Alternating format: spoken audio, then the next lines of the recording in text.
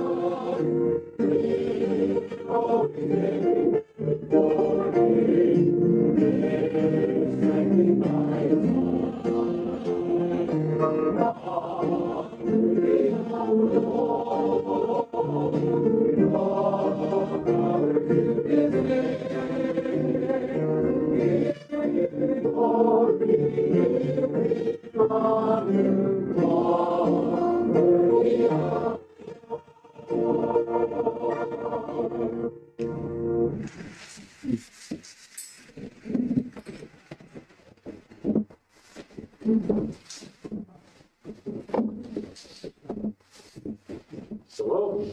Shabbat shalom. Welcome to the Community Bible Church, Holly Springs. No, you are not in school, you're not in the synagogue. But and somebody's going to say, why is that man dressed up like that? Well, this is an advertisement, actually. 2 weeks hence, your conservative Jewish neighbors are going to already be thinking about the spring Moedim, the spring appointed times, the spring festivals mandated by the Lord. And in the springtime, there are 4 of those appointed times, 4 of those feasts or festivals. And 2 Sundays hence, we will take a fairly hard look at them in the morning service. I don't think you'll want to miss it. We will go through them. Let's just see if anybody remembers what they are.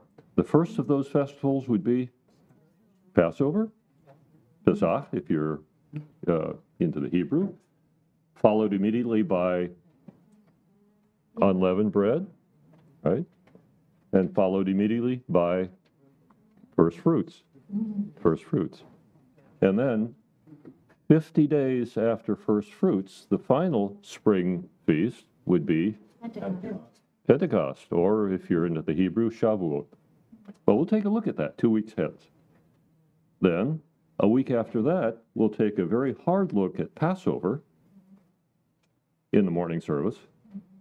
And then, the Friday following that, we'll actually have a Seder service here, which your observant Jewish neighbors would do about a month later. So, now, the question you probably immediately would ask is, well, we're not Jewish, so why do we pay attention to that? Well, I'm reminded of a young bishop in the city of Ephesus. His name was Timotheus, and he had been put there by the Apostle Paul. And the Apostle Paul told him that from a child you have known the Holy Scriptures that are able to make you wise unto salvation. What scriptures were those exactly? The Tanakh, the Old Testament. And Paul's writings are loaded with allusions to the Passover. Remember what he told the Corinthian Christians? Christ, our Passover lamb, is sacrificed. And then let's make sure that you are a pure lump with no yeast in it. Now, what was he alluding to there? The Passover. As Pastor Dan has walked us through Hebrews, remember an allusion to the blood of bulls and goats? What was the writer of Hebrews talking about then? He was talking about Yom Kippur, the holiest of the high holy days among these festivals. Okay, so the point is, we believers in this age have a great deal of reason to look into the festivals of Israel. They point us directly to our Lord. Okay, well, with that, you won't want to miss it. Be sure to be here. A couple other events that we should share together. If you'll grab your bulletin, let's just look them together. Again, tonight, continuation of the End Time Event series. Then, ladies, Preset Bible Study, Minor Prophets, on Fridays, 9 o'clock, right here in the sanctuary. Now, March the 16th, a wonderful opportunity for fellowship and service. We have a spring work day.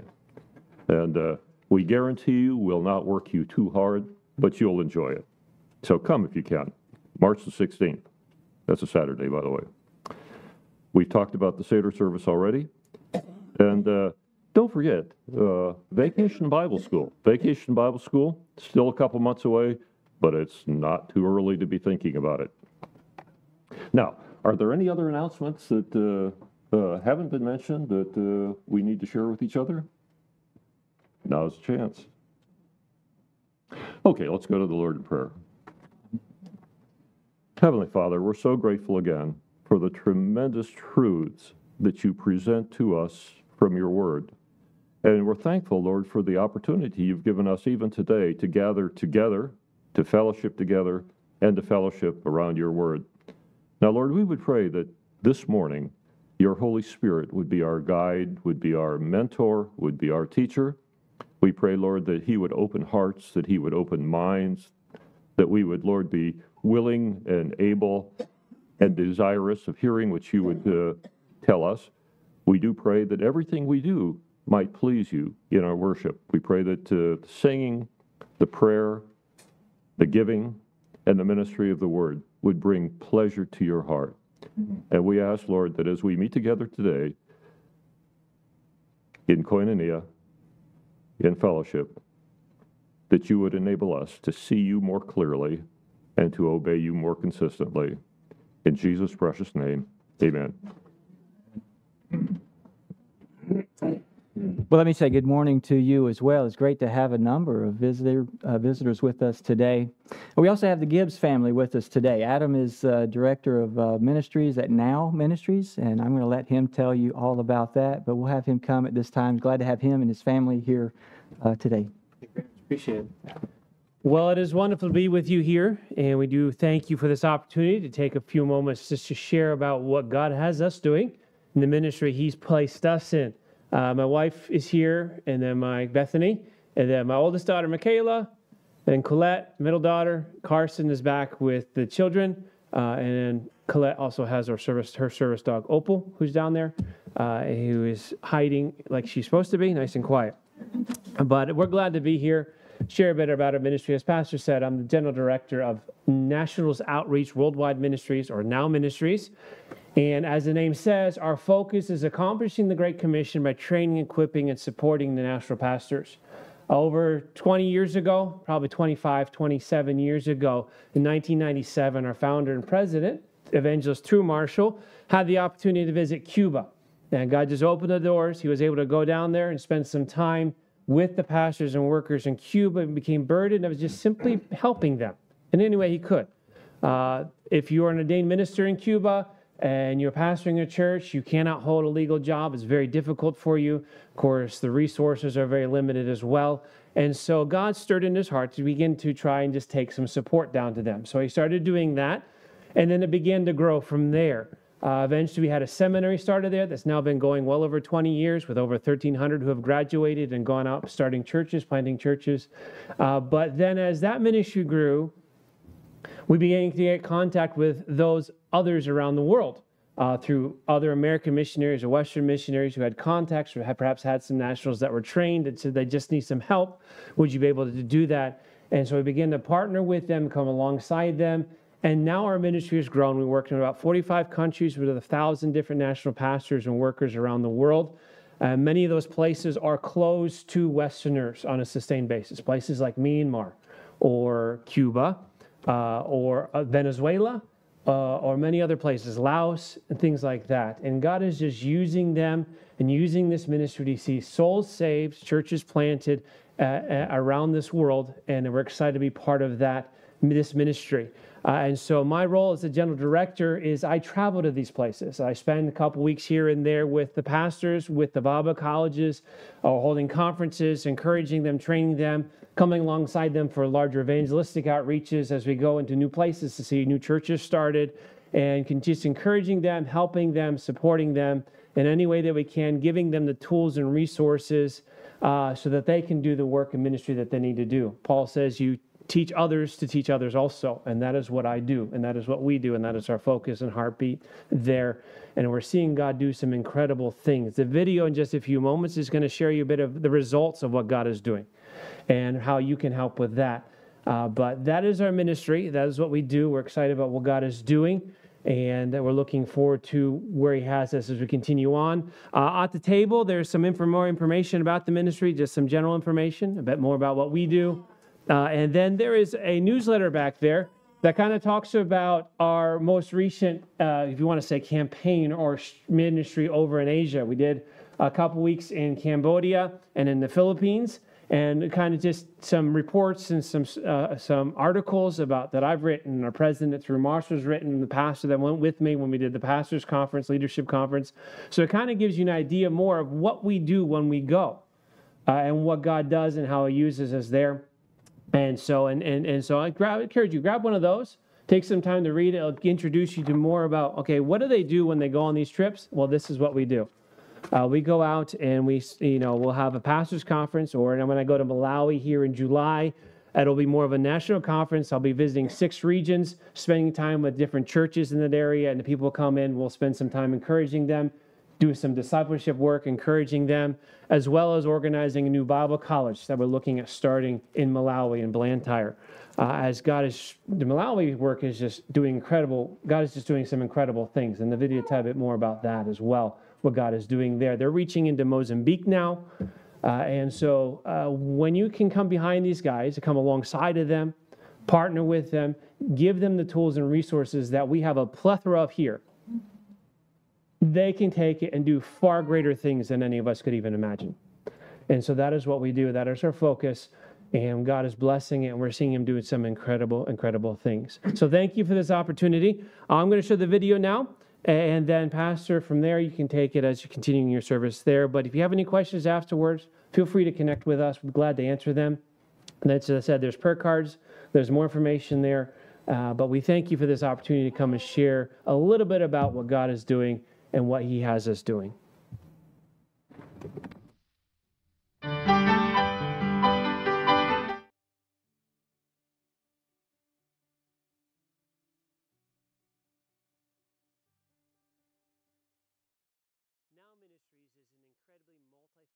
Ministry that is truly making a difference around the world.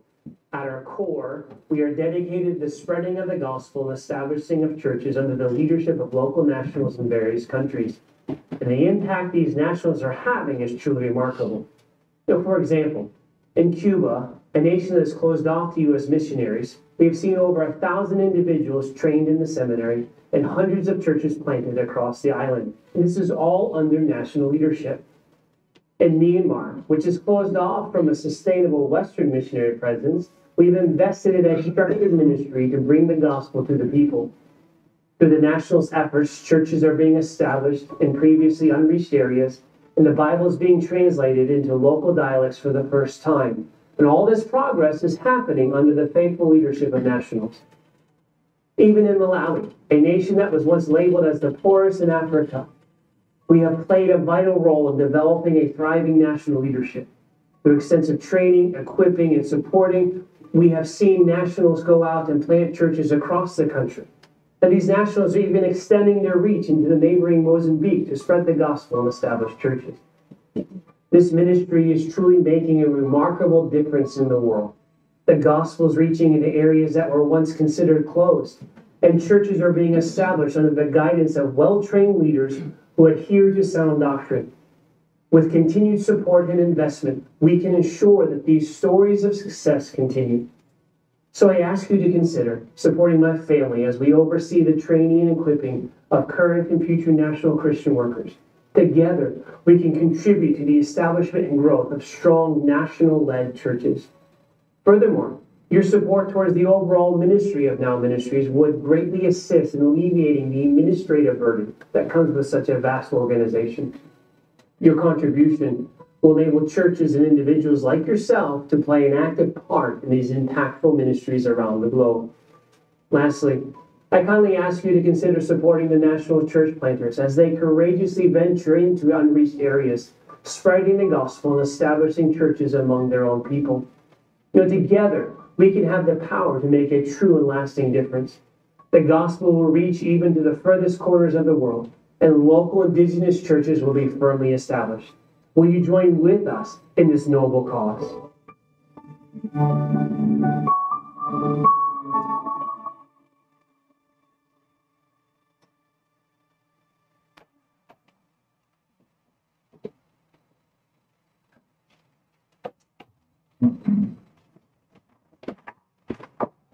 Thank you for that. It's great to hear about that ministry and how the church is thriving around the world. Sometimes I think we have a tendency to forget that there are people meeting all around of many other languages and cultures, and it's so great to know that.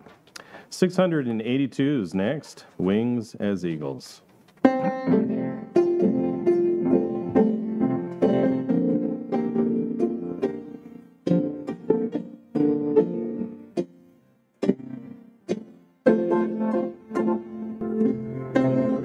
Still lies before me, it's blowing strong, it's around me, and my strength is almost gone. The clouds lead me, and the shadows all I grieve, and I lift my voice to Jesus, and He gives my spirit wings. God gives wings as eagles. God gives wings to fly right above. God gives wings as eagles. When my feet begin to stumble and my dreams begin to crumble,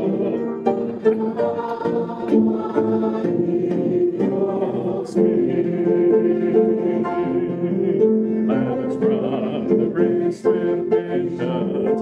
Let us lay way aside, looking only unto Jesus. He will be our faithful God. He has run the race before us. He has won the victor's crown, and He calls to every Christian, follow me to higher ground. God gives wings as eagles. God gives wings to fly and strength to rise above. God gives wings as eagles. Your feet begin to stumble, and my dreams begin to crumble. I will hop on eagle's wings.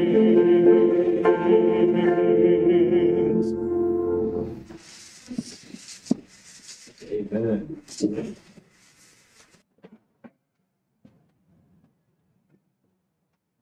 Folks, if you will, we're now to the point where we are going to look into the scriptures, and if you'll grab either your scripture or follow along on the screens to the front, we will be looking at Psalm chapter 34, and you read silently while I read out loud.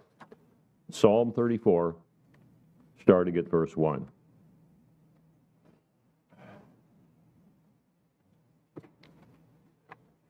I will bless the Lord at all times. His praise shall continually be in my mouth.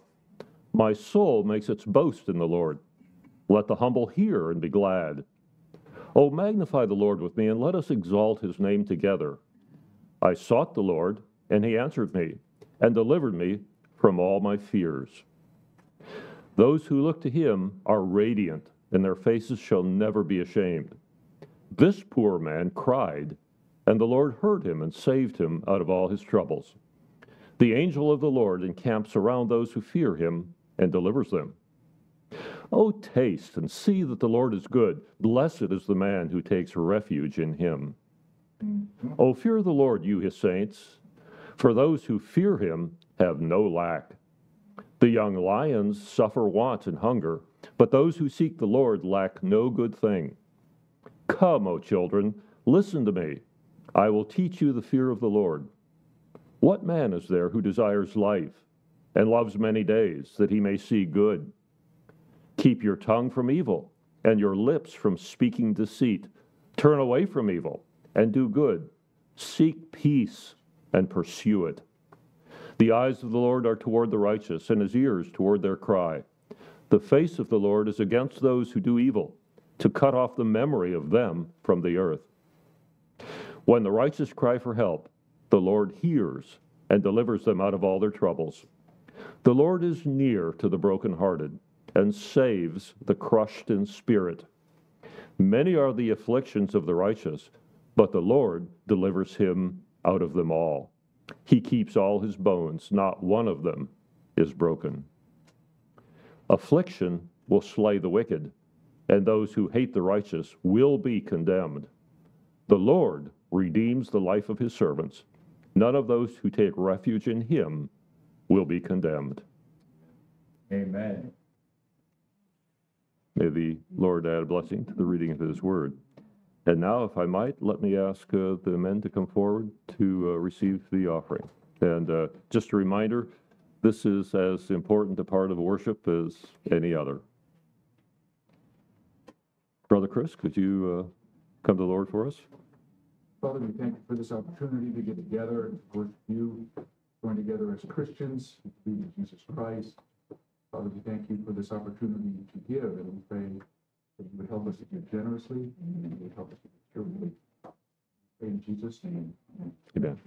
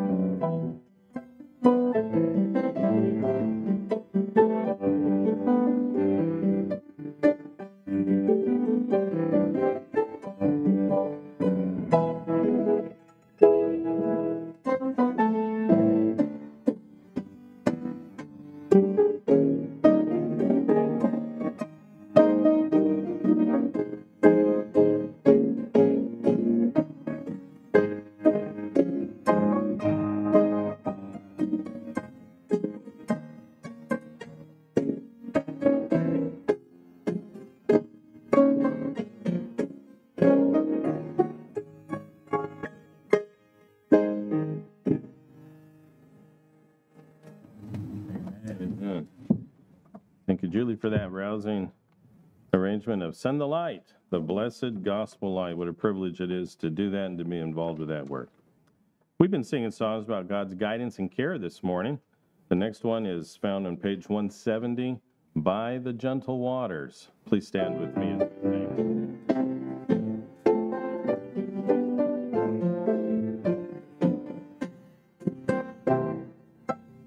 By the gentle waters, you will safely lead me, in green pastures feed me, knowing what is best. Though I often stray, wander far away, I can hear you say, come to me and rest. There's no need to fear when the shepherds hear, when your voice I hear, I find comfort sure, free from all alarm, sheltered from harm, safely in your arms, I can rest secure.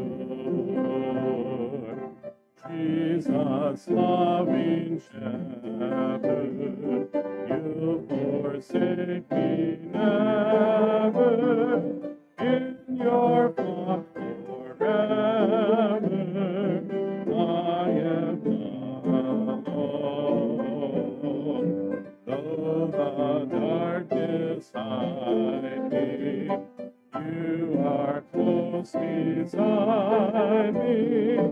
Gentle shepherd, guide me till I'm safely home.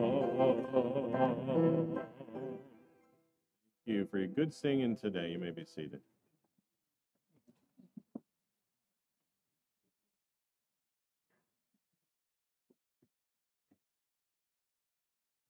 Take your Bibles, please, and find Hebrews chapter 12.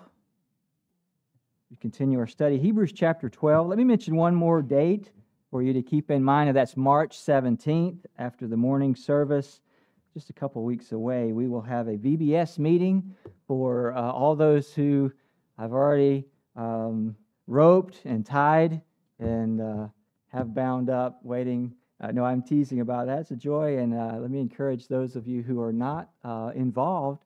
If you're interested at all, show up at that meeting. We'll have that meeting following the morning service, March 17th, in a couple weeks.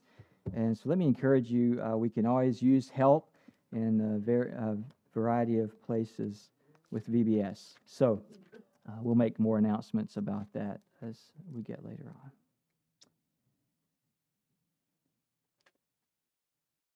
All right, Hebrews chapter 12. It's great to have a number of you visiting with us. And thank you again for being a part of our services today. And hopefully I can get to meet you following the service. And if you've not met our friends, the Gibbs, then make sure you see them before they head on this afternoon.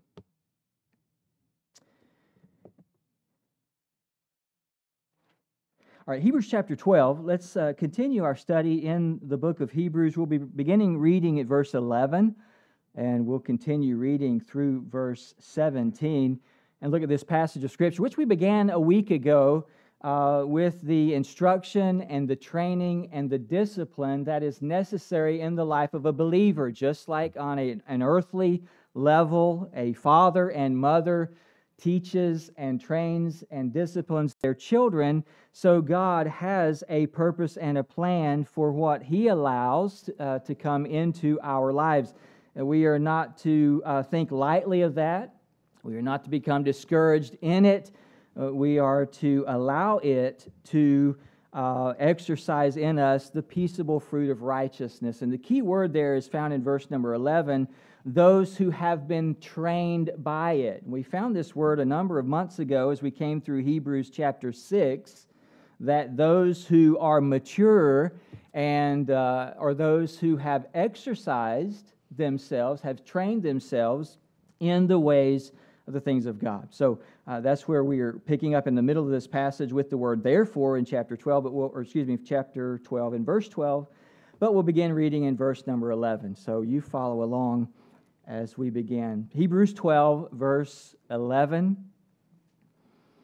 For the moment, all discipline seems painful rather than pleasant, but later it yields the peaceful fruit of righteousness to those who have been trained by it. Therefore, lift your drooping hands and strengthen your weak knees and make straight paths for your feet, so that what is lame may not be put out of joint, but rather be healed. Strive for peace with everyone and for holiness, without which no one will see the Lord. See to it that no one fails to obtain the grace of God, that no root of bitterness springs up and causes trouble, and by it many become defiled. That no one is sexually immoral or unholy like Esau, who sold his birthright for a single meal. For you know that afterward, when he desired to inherit the blessing, he was rejected, for he found no chance to repent, though he sought it with tears. This is our passage of Scripture for this morning, so let's ask God's help as we look at it. Our Father, we are grateful that we can come together and sing praise to you. We thank you that you are our shelter, you are our rock, our mighty tower. You are our fortress. You're the one that we run to, and in your arms we are safe forevermore. Lord, we thank you for that, and we praise you for the privilege of knowing you, of being called your sons and your daughters. We thank you for all that we have in Christ Jesus, our Lord and Savior. And Father, you've called each of us to a race, and you've set a specific path before each one of us. I pray that you would help us to take seriously the race that we are to run, and that in these verses we may find encouragement and comfort and help in running the race that we have each day. So we pray for your power, we pray for your strength, we pray for your Spirit to do a work in our hearts. We pray for your word to be effective and powerful and living and operative as it is. We know that your word will not return void or empty without accomplishing the work that you intend it to do. So, Father, I pray that you would do a work in each heart today. That you'd teach us what we need to know, that you'd make us to become all that you'd have us to be. Help us to see what you have for us today. For we ask these things in Christ's name. Amen. As we work through this passage of Scripture, we really are coming to the end. We're coming to the end of Hebrews. In fact, I can say with this passage of Scripture, we are at the end because as we work through this lengthy book, very detailed book, it has been a wonderful study. I've enjoyed every bit of it. And we've come to the point where it's the now what. We've established the what early on, and then we've looked at the so whats. Well, this is the now what. What does this mean for us in our daily lives? And for the last chapter or so, chapter and a half, we have been challenged to the endurance and the patience running the race that God has set before us. We need to endure under the trials and the struggles of the Christian life. And we have likened this race that each one of us has to a distance race, not a sprint, not a quick race that can be over and accomplished in 1 or 2 years of our living, and then we can move on to other goals and other ambitions and other things. This is a lifelong race. This is a marathon, to be sure. The other illustration that we've used is the illustration of an obstacle course. It's not a flat track where you just run without any hindrances or any obstacles. This is a full-blown obstacle course because we have enemies, the world. We have our flesh and the evil one who would love to trip us up and to cause us to stumble in the race that God has given to us. To share an illustration with you, I go back many years to the days of working at camp with teenagers. We had an obstacle course built on the property of our campground, and it had all the classic, the mud pit. You had to swing over with a rope. You had the monkey bars, the wall, the over, the through, and the under. There were a number of tires and hoops and things that you had to run around that were there to trip them up and to slow them down. Of course, the fastest time would win. One particular weekend, before our Monday running of this obstacle course, we had a storm blow through, and there was a massive tree that blew down across the entrance to the trail. It was right at the entrance to this obstacle course, and so we had the map there for everyone to see how the obstacle course would go. But right there in the opening of the trail, you could see this giant tree log across the trail. We did not have the time to take and to cut it up and to move it out of the way because of its size.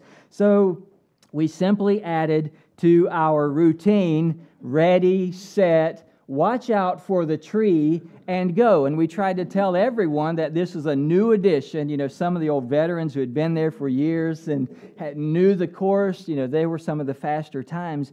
And we told them, ready, set, watch out for the tree, and go. And most of them stumbled over that tree. It was just baffling because you could see it.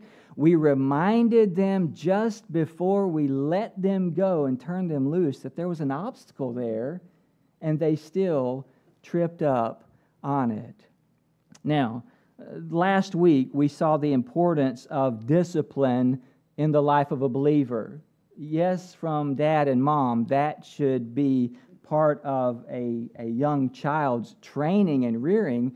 But in the life of a believer, we have a loving Father who is not just going to give us a life of ease, nor is just going to let us go. He has called us to the race. Christ, our captain, we are to look to Him and follow the race that God has set for us. But if you think that this author of Hebrews is going to give us a challenge in the race and not warn us about obstacles, you would be wrong.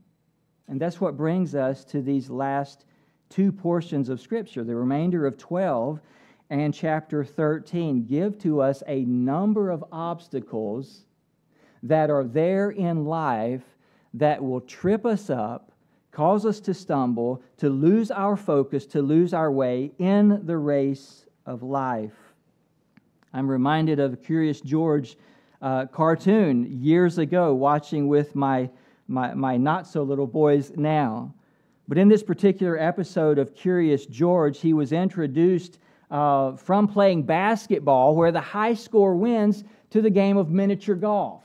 And so he was just having fun, and at the end they tallied up the scores, and the girl, she got like a 37, and the guy got a 54, and when they came to Curious George, and they said that his score was 255, his eyes lit up, and he was jumping up and down because he had thought that he won the game of golf.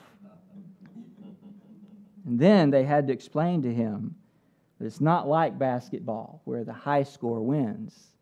This is a different game, and the low score wins. And what he said was it's a lot harder to get a low score in golf than a high score. As we try to run the race that God has set before us, it doesn't take very long before we realize it's not an easy race. Life is challenging, and God is sovereign, and God does allow these things to enter into the course of our race, but they are for our good. They are to strengthen us and to cause us to be prepared to continue in the race. As we begin this passage of Scripture, in verse number 12, we find the therefore, which is linking these comments and these commands to the training that brings righteousness. And we need to be trained in righteousness. This word trained is the same word we found back in chapter 6 about exercising. It is not just knowing about a task. For example, my wife teaches piano, and she has the one-on-one instruction where she actually observes them playing the piano and performing the pieces that she had given them assignments. And then at the end of the classroom, she'll take a notebook that she's purchased for them that is their assignment book, and she will write down a number of things to work on. And she often comments that it is very obvious those who take the book and go home and never open it until the next Wednesday when they come back, and those that actually open the book and to see that she has told them to work on lifting their hands and emphasizing the melody notes and work on your technique and your timing and those things. Instruments, professional job, sports, athletics, whatever it is that we set ourselves to, demands discipline, demands training, and the Christian life is no different. And so we are called to be trained by these. Well, these are some things. Verse number 12, you see there, therefore lift your drooping hands, strengthen your weak knees, and make straight paths for your feet. Now, in this last passage of Scripture, he highlighted Proverbs 3, 11, and 12 and used that Old Testament passage of Scripture to drive his instruction for us then. It is almost now that he is turning to Isaiah and to Job, different passages of Scripture, to remind us that if we are running a race, the way that we keep going in the race is sometimes simply a matter of lifting up your knees, one leg in front of the other. Keep your hands up, having a mindset that is determined and focused on finishing the race. It is so easy to start to want to give up when the race becomes difficult. And he's challenging these believers.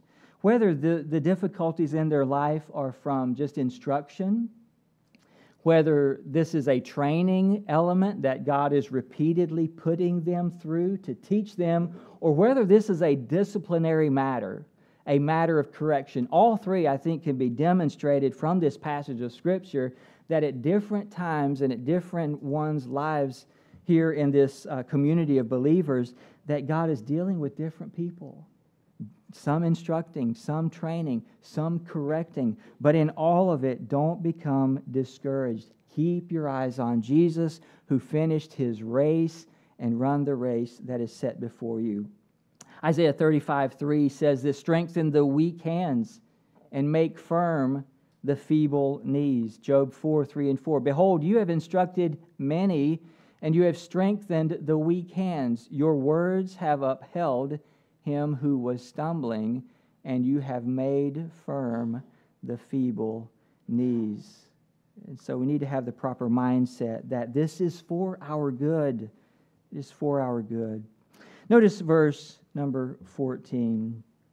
Strive for peace with everyone and for the holiness without which no one will see the Lord. Strive for peace with everyone and for holiness without which no one will see the Lord.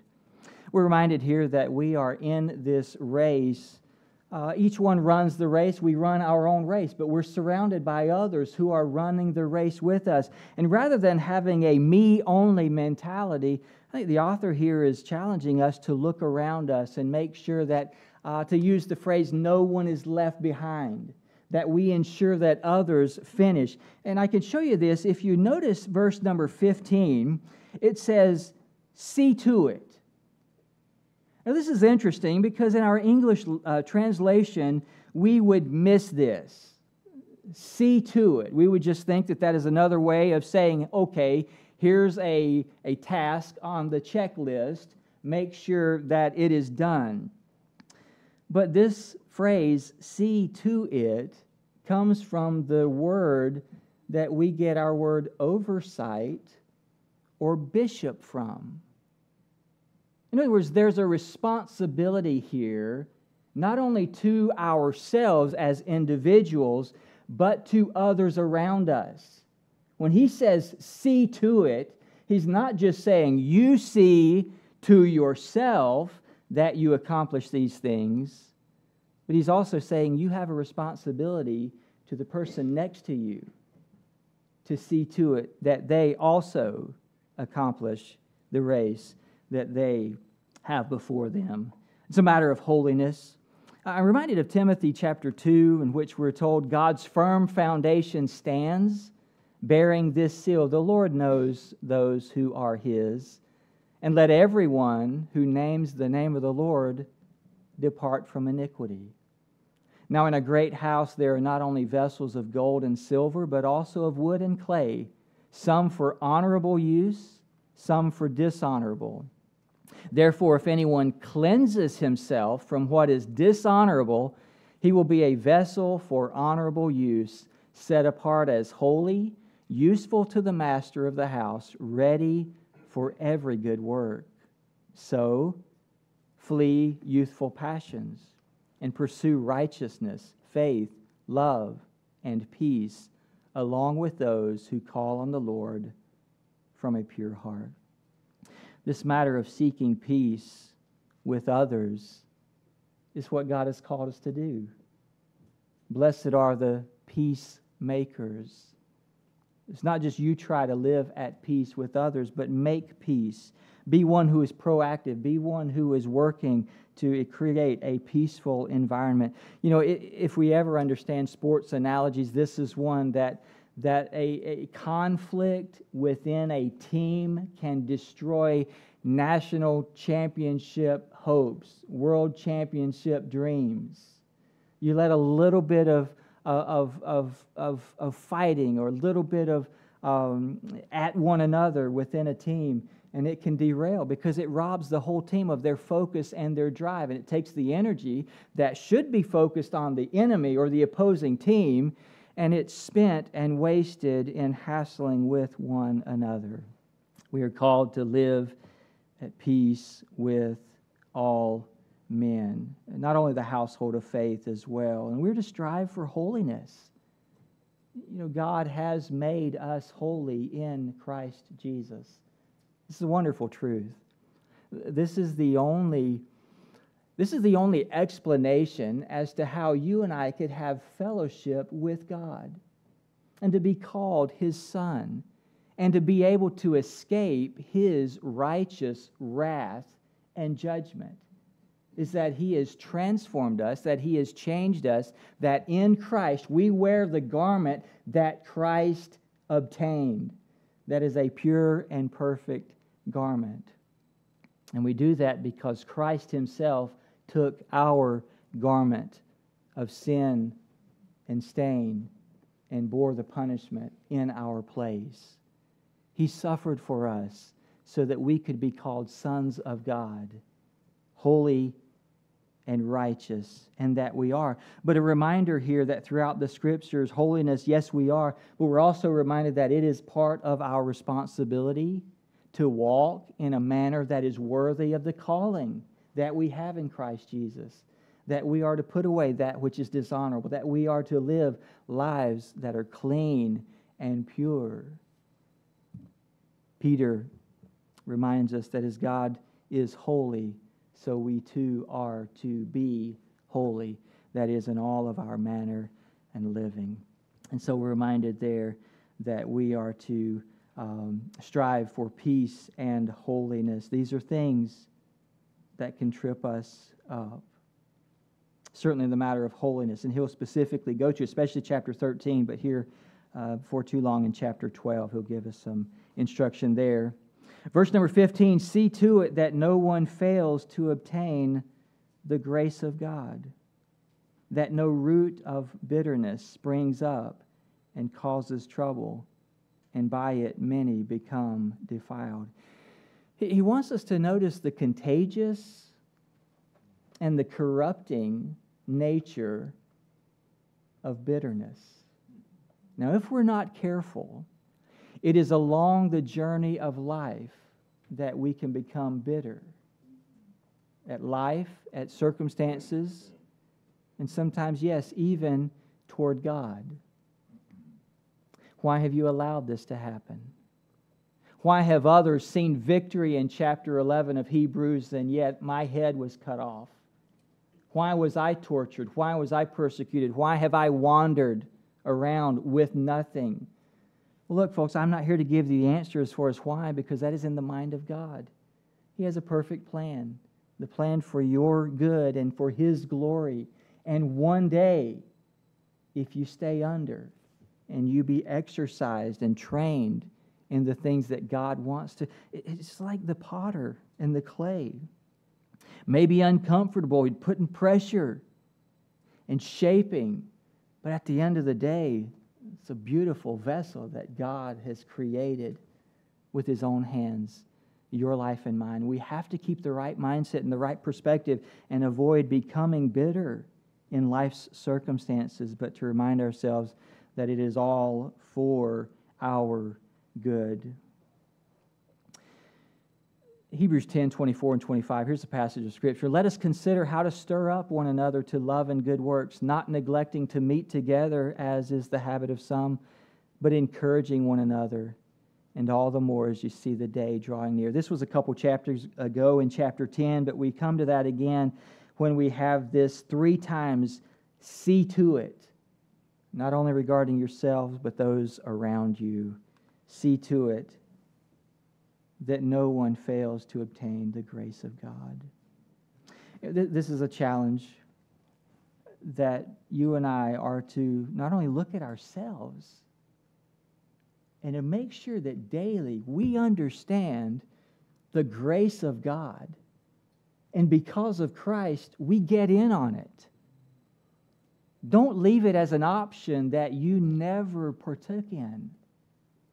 Now, we know that God's graces, life itself is a grace of God, but there's so much more through the Word of God and through prayer and through our great high priest who is at the right hand of God, who is there to make intercession for us. Therefore, let us come boldly to the throne of grace. That's what it means to make sure that we do not fail the grace of God.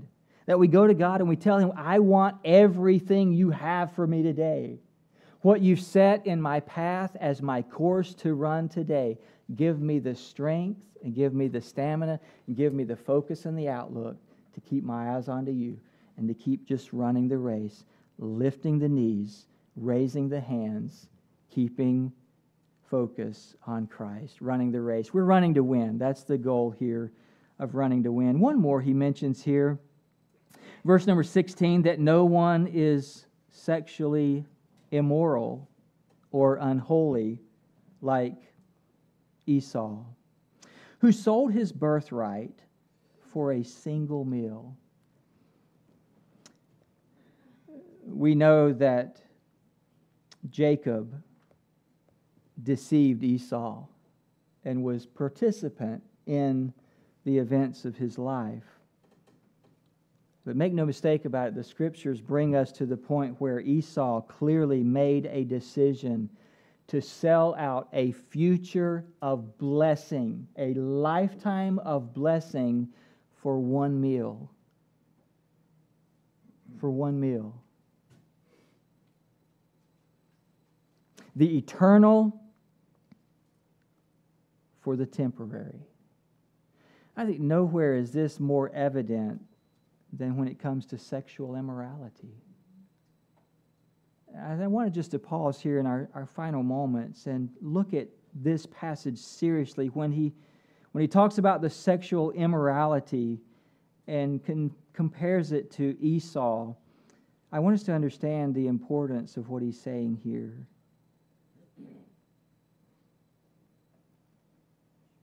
That a lifetime of blessing can be forfeited for a moment of pleasure. In dealing with men and dealing with teenagers and getting, asking pastoral counsel about the issues of sexuality and pornography and all that is just bombarding us every day today, I always challenge the individual to read first, that's step 1, and meditate on, that's 2, and if possible, memorize Proverbs 5, 6, and 7. It is one of the most packed, brief portions of Scripture that gives to one day we will. We come back to this later on. Maybe we will spend a number of weeks on this.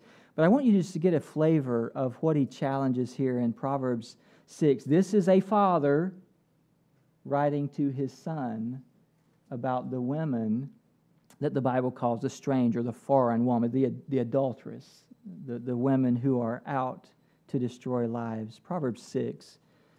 Can a man carry fire next to his chest and his clothes not be burned? Or can one walk on hot coals and his feet not be scorched?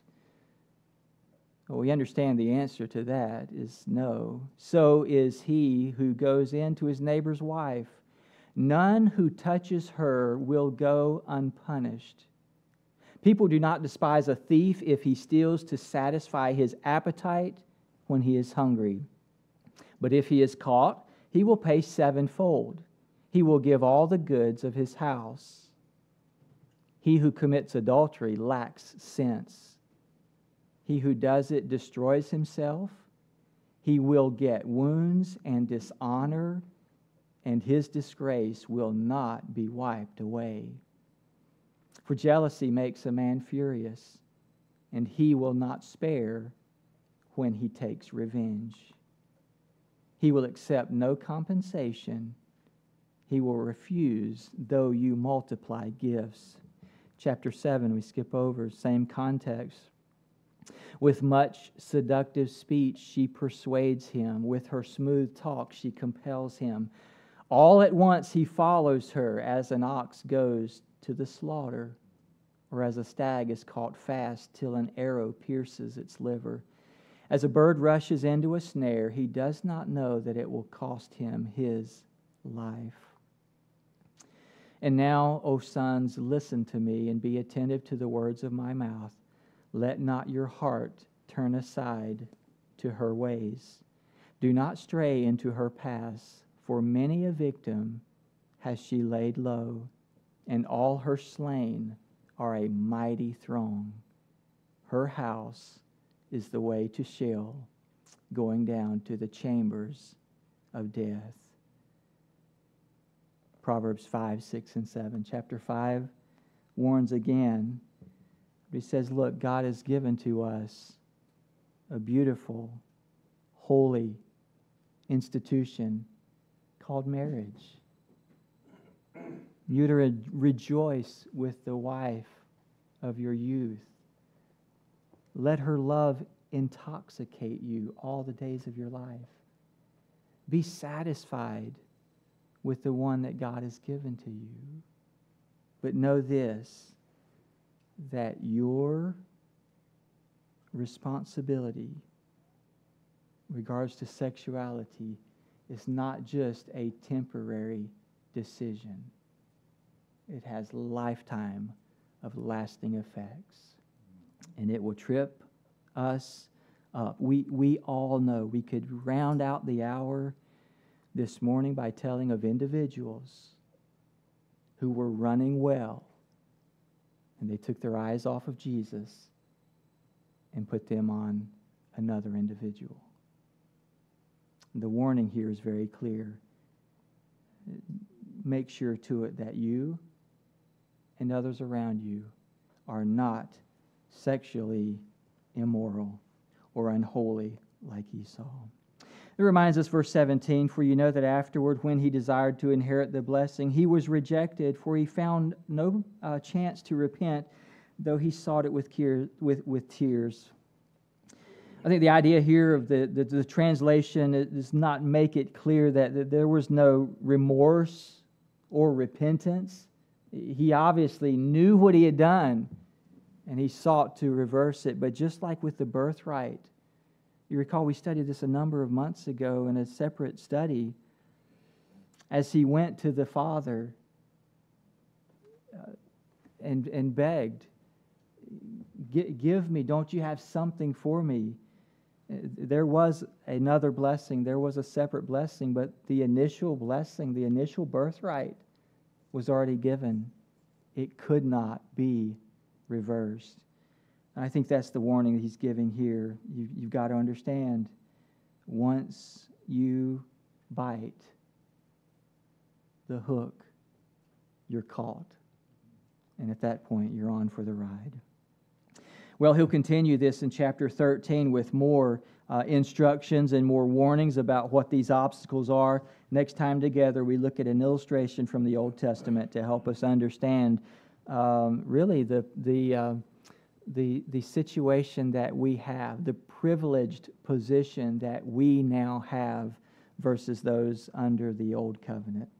So may God help us to take these things to heart, to be on the lookout for the obstacles that our own flesh sets before us each day, that our neighbors in this world, and it's all of its secular and immoral push, is putting in front of us.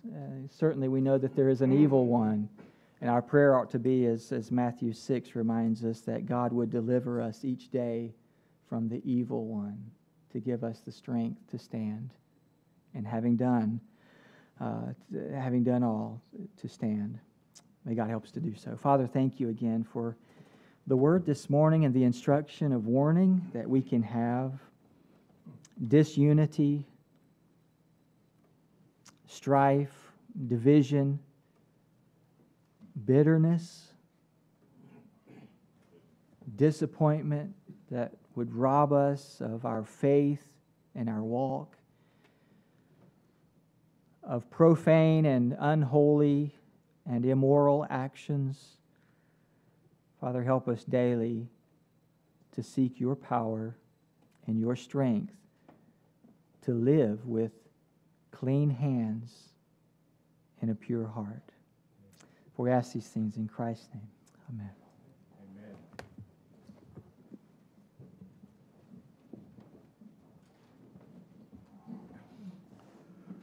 As Pastor was preaching this morning, I couldn't help but thinking of John Newton, whose life demonstrated how there can be great, serious consequences of going your own way, but also how God forgives and restores and can give a person a full life when they do obey and come back to Him. So let's sing his song of testimony, Amazing Grace, found on page 130 together. We're going to try to sing this at a comfortable pace, neither rush nor too slow. When we get to verse 4, I'm going to have Karen give us light piano support. And then in verse 5, we'll use just our voices to sing this together. Please stand.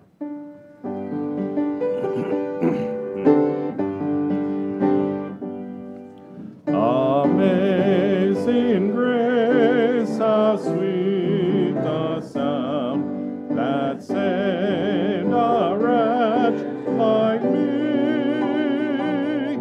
I once was lost, but now am found, was blind, but now I see.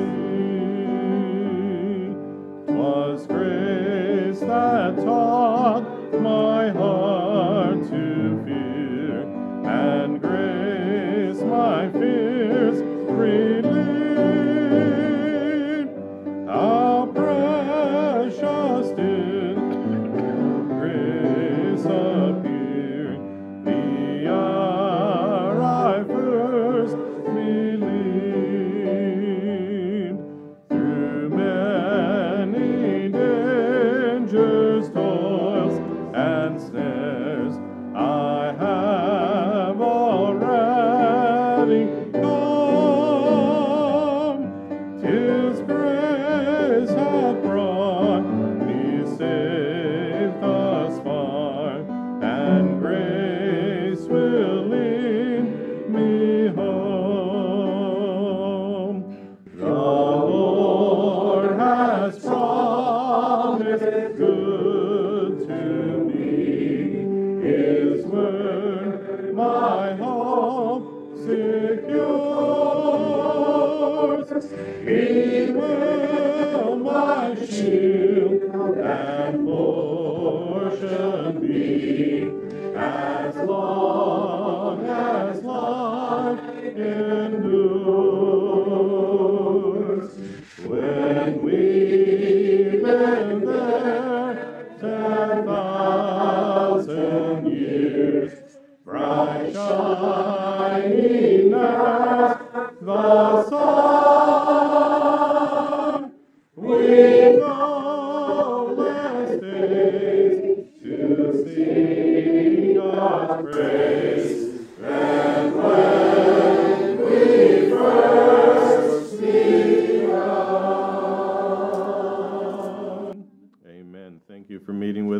morning.